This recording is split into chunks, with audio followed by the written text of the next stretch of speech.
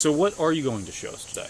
What I'd like to show today is a water purifier that is solar powered, and that means that it requires no electricity, it requires no fuel, there is no maintenance, there are no filters, there are no consumables at all in this device. It just simply spits out purified water. Central to the design is what is called a Fresnel lens, which is a light, flexible plastic lens that replaces the heavy unitary glass lenses that most people are familiar with. So what is a Fresnel lens, and how is it different from other lenses? Well, let me explain that. So Fresnel lenses result from the segmentation of a unitary glass lens into a single plane, and they're usually made out of plastic that's very lightweight and flexible. They're used generally to collimate light from a diverging light source, such as in a projection TV or a lighthouse or an automobile headlamp. In our case, though, we're turning it around and we're focusing collimated light coming from the sun to a focal spot behind the Fresnel lens. The schematic view of the water purifier setup, it takes a Fresnel lens and focuses incoming collimated light from the sun onto an extended copper coil behind the lens. Water traverses from an input bucket through the coil to an output bucket. In the course of the day, the sun, of course, moves in a trajectory across the sky, which causes the spot on that coil to move linearly. The coil is designed to have sufficient lateral extent to intercept that spot from about 11 a.m. to 2 p.m. every day. Okay. So, as I was explaining just before, there are just a few components to this system. This is the Fresnel lens. It's a 62-inch lens. It takes collimated light coming from the sun to the earth, which arrives straight, and it focuses it to a point. The focal spot of this lens is located about here. So it's behind this black coil. So the black coil will intercept the incoming radiation and put it in a spot that's about 3 inches by 4 inches. So the spot is not at the focus, it's inside of that, so the temperatures aren't excessive. But in the morning, the sun is in the east, of course. It hits the Fresnel lens and lands on this side of the coil. In the course of the day, the sun traverses the sky, and so the spot will move from this side to the other side. But it always will stay on the pipe. If the lens is oriented correctly at the right azimuth, the spot will be a linear swath that goes all the way across this top level of the pipe. It heats the water in the pipe, and the heat is conducted through the copper coil to the thermostat, which is in here.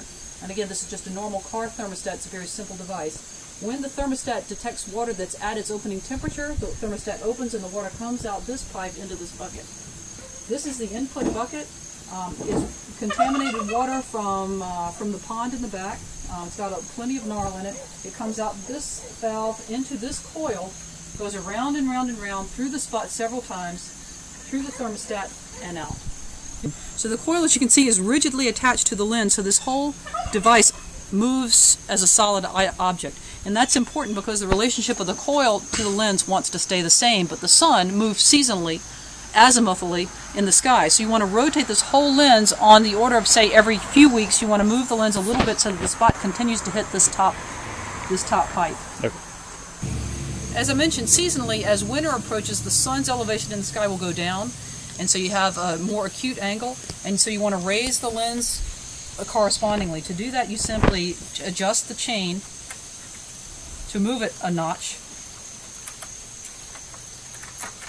like so. You have to do that on the order of every few weeks, perhaps, but again, the seasonal adjustment is required for this. There was not any obvious way to me that you could make this operate throughout the year without any adjustment at all. What would be the consequences if you didn't change it? If you didn't change it, the sun would stop hitting the pipe and the water would not be heated, the thermostat wouldn't open, and nothing would come out. So, how do you test for efficacy? We actually use a very simple reagent, which is identical to the one used by some government labs that test the quality of drinking water. It's called CoAlert, and it's manufactured by IDEX. And so they send you a reagent which you then add to your water samples. You incubate it for 24 hours, and then you read the results based on the color that the reagent turns in the sample. I have a subset of the water samples we've taken. On the left are water samples that did not go through the heated coil, and on the right are samples that did. And the color of the sample is indicative of the presence of coliforms in the water. You can see on the left, where they didn't go through the heat treatment process, there's a lot of color.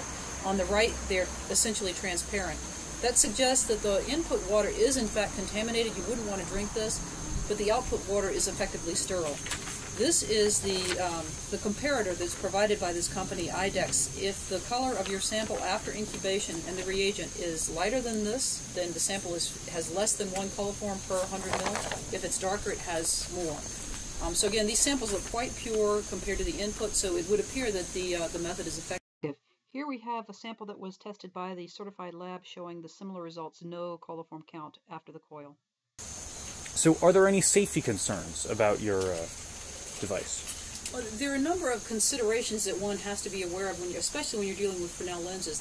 Mostly the focal spot can reach extraordinary temperatures like 2,000 degrees, so you have to be very careful not to have flammable items at the focus spot. Now this device, we don't work at the focus, we work well in, several inches in from that, so that the temperatures aren't nearly that intense. But in general, if you're working at the focus, you have to be very careful and very cognizant of where that spot falls during the course of the day and during the course of a year. You should wear eye protection if you're working in the focus, and you should, again, be very careful with flammable materials in the region. So what are the capabilities and the limitations of this? There are two modes that the device can be operated in. One is a steam mode and the other is a liquid mode, and it only depends on the kind of output control valve you use. For example, you can use a check valve, which requires a certain PSI to open that valve, or you can use a thermostat, which requires a certain temperature to open the valve. If you use a check valve, you require the water to boil, and so the output is less because you have to reach much higher temperatures and pressures. If you use a thermostat, the output is greater, but it's not, the effluent has not been distilled. And so the understanding is that when you use the steam mode, the water is required to boil inside the pipe in order to escape. And so that leaves heavy metals behind, it might leave volatile organic compounds behind, it might leave salt behind. And so the water coming out should be really quite clean. The thermostat model, though, it elevates the temperature of the water to the point where the bacteria are killed, but it doesn't require evaporation. So back using the thermostat, we're now using a thermostat that's a car thermostat. There's several examples I'll show you outside. And it simply opens when the temperature is reached and it closes otherwise. It's a totally passive device. It's very cheap and it's low tech, but it's nice because, as I said, it's totally passive. There's no adjustment to make. There's no adjustment. It just simply opens when the sun is up and closes when the sun goes down. So are there any improvements that you could make to future models, and could you scale it up in order to increase the output? I think the device is kind of inherently limited by the size of the lenses that are available. These are we've taken from projection TVs, so they tend to be less than about 62 inches on a side, and it's not obvious how you would scale that up to a very large number. So again, in my vision, this is not really applicable to large-scale water treatment facilities. That's not what we had in mind, but it is applicable to smaller-scale, more remote areas. We don't know how much water we could get out. Right now, every sample I've tested has come out clean. And so I think my understanding is that we have a little bit of overkill. We're getting the water hotter than we need to. We could back off on that and probably get more output. I would guess we could back off another 10 degrees before we begin to run into a zone where we are not effective in purifying it. And at that level, I would guess we'd get 4 to 5 gallons out per day. So what do you want to do with it now? Well, we're making this video in the hopes that various humanitarian organizations might take an interest in this and work with us to find some areas in Africa perhaps that could make use of this. I have no such relationships, and I don't really know what the situation is there, what works and what doesn't, what is appropriate and what is not. So I'm reaching out to, as I said, humanitarian organizations that might have an interest in this. We're willing to provide these apparatuses at cost, if that makes it more appealing, and shipping should not be a big issue because it's not a heavy device. It weighs maybe 20 pounds depending on whether the frame and mount has to be shipped as well. If they did have such an interest, they could contact me at the contact information that we're going to provide. All right. Well, thank you for your time. Thank you so much. This is what a surge looks like. This is when the thermostat is opening up a bit because of the hot water against it and is letting a bit more volume through. Cool. So although it is clouded over now, the sun was out pretty much all day, and certainly from noon to 3, and so I've collected here about 4 gallons of purified water from the input, which we're going to show you what it looks like. And just to make sure you know that this water is safe to drink, I'll have a little right now.